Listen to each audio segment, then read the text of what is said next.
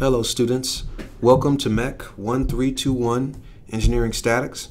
My name is Dr. Stewart, and today we're going to go over material for Chapter 10.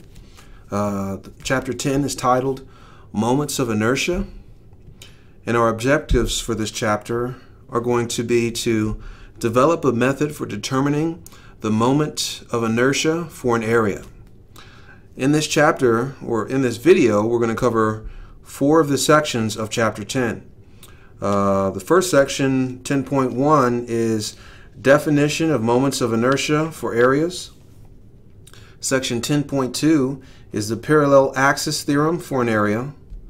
Section 10.3 is radius of gyration of an area. And Section 4 is moments of inertia for composite areas. So let's go ahead and get started with the first section, section 10.1, which is the definition of moments of inertia for areas. So the area moment of inertia is a 2D property that describes the capacity of a cross-section to resist bending. It must be specified with respect to a chosen axis about which rotation would occur. And the units of the moment of inertia for areas is either in meters to the 4 or feet to the 4, right? So it's a to the 4 or to the power 4 length property. So let us examine a 2D area that would be subject to a distributed load. So say we had some kind of cylindrical rod, and we were to apply a distributed load along the cross section, or along the cross section of this cylindrical rod. This distributed load, if we took this 3D geometry and made a 2D profile view of it, we would produce the following diagram, where we have some area, we have the distributed load which is applied along that area, where that distributed load in this case we're going to describe as m times y. And we know that if we were to take that distributed load and find a force at each position, or if we were to subdivide the distributed load into an infinite number of points, then we would find that at any particular point we would have some differential force value which is applied at that point across some differential area, some infinitely small value of area.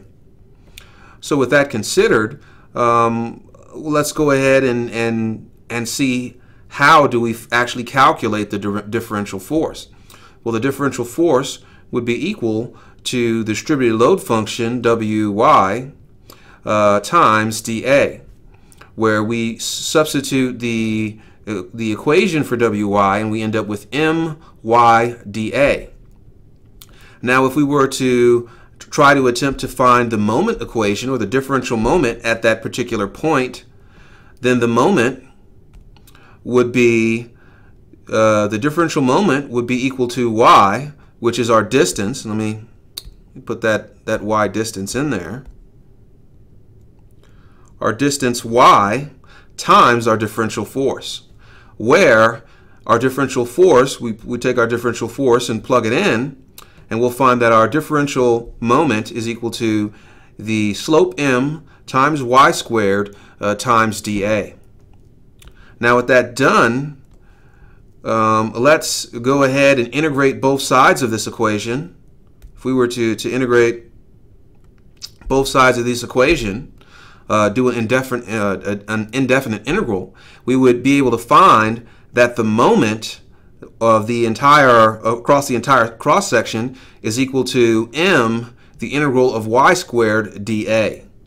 So from this relationship that we just derived, we find that there's a certain property related to these x-axes, or a certain property related to the x-axis that we can describe. And that property, this portion of the equation, we describe as the area moment, not mount, but moment of inertia about the x-axis. And that's pretty much how we derive our moment of inertia equations. let's go ahead and go into some of the naming conventions that people have used. One of the things that will confuse you the most when you're dealing with issues of a moment of inertia is the different ways that people or different researchers or scientists or engineers describe the same thing.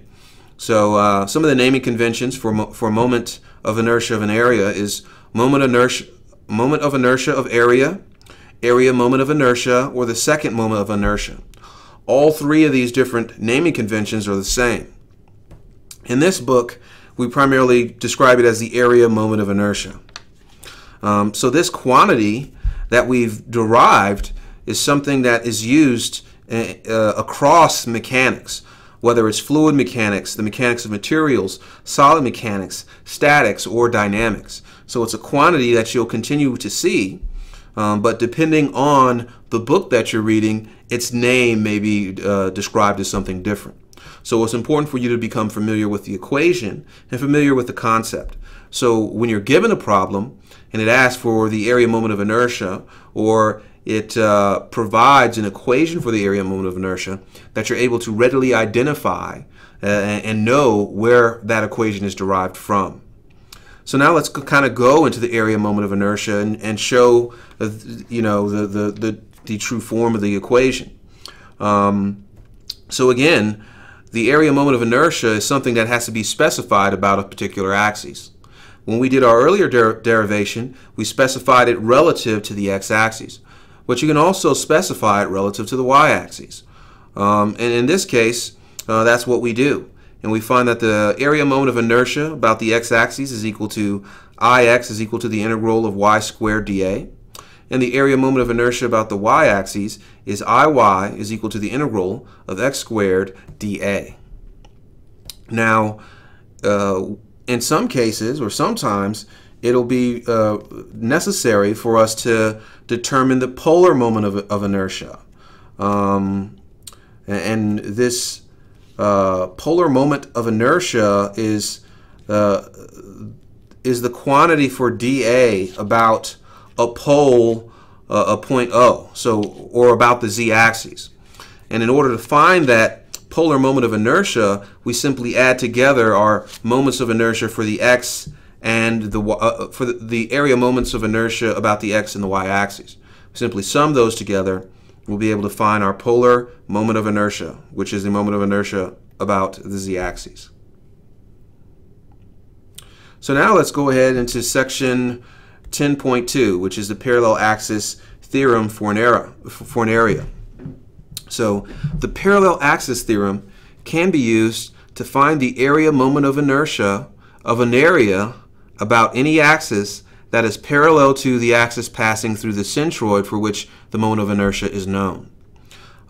So in essence, what this means is, say we have some body, we know its centroid, and it has an x-axis and a y-axis. We'll call these axes x prime and y prime.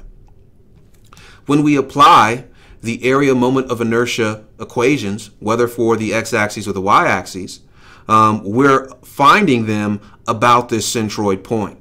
So we're applying our x equation, which is the Ix equation, which is the integral of y squared dA, or we're applying our y equation, which is Iy is equal to the integral of x squared dA. We're finding those about the centroid of the body. So what happens when we want to actually find the area moment of inertia about an axis that is parallel but not at the centroid of the body? In this case, we need to use the parallel-axis theorem. Now, it's important to note that we've already calculated or it's easy for us, and it's known for us to be able to calculate the area moment of inertia Ix prime and Iy prime, which are the ones relative to the x prime and the y prime axes. But we need to find the Ix due to the x-axis and the y-axis, to these parallel and perpendicular axes. So let's examine and expand. So let's do the derivation and expand the information for this particular problem, right? So if we wanted to determine the inertia about the x-axis, then we know that the differential inertia with respect to the x-axis is going to be equal to y prime, which is the distance from a differential area dA. So y prime, which is the distance from the differential area A, plus our differential distance dy, which is the distance between the x-axis and the x prime axis, right? And all of that with respect to dA. So with that knowledge, we can simply integrate both sides of this equation. If we integrate both sides of this equation, do an indefinite integration of both sides, we'll be able to find that our Ix, or the area moment of inertia relative to the x-axis, is going to be the following. This polynomial type structure here. And when we take the terms and separate them, and we identify what the meanings for each of these terms are, we find that the second term is going to be a term that passes through the centroid. And so in essence, it's going to become a zero term. With that knowledge, we can very easily or very readily identify that the first term is going to be equal to the moment of inertia about the centroid of the body, and the second term is going to be an additional term that we need to find in order to find the area moment of inertia about our new axis, about the x-axis itself. So with that knowledge, we've basically identified the general form for the parallel-axis theorem in order to find the area moments of inertia for a parallel axis. And thus, our equations are Ix is equal to Ix prime, where Ix prime is the area moment of inertia about the centroid of a body, plus A times dy squared, right?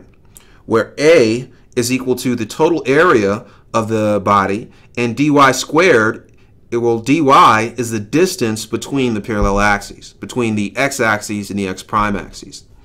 And we can do a similar thing for our Iy, and then we can also do a similar thing for our polar